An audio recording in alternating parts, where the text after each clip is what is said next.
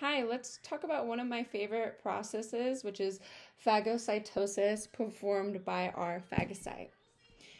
So, when a microbe enters the body,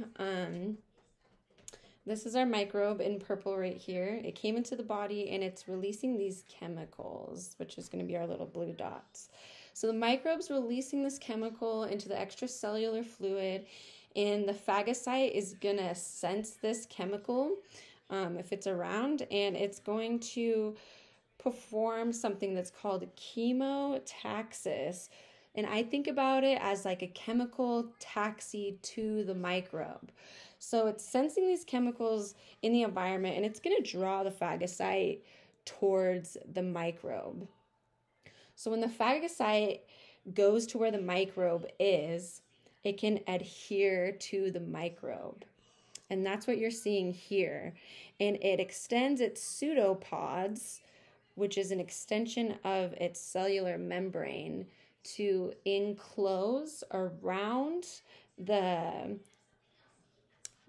microbe, and engulf it, ingest it actually, into its body. So once the pseudopods are wrapped around the microbe and it brings it into its body, it's going to be in this little pod, and this is going to be now considered a phagosome that has the microbe in it.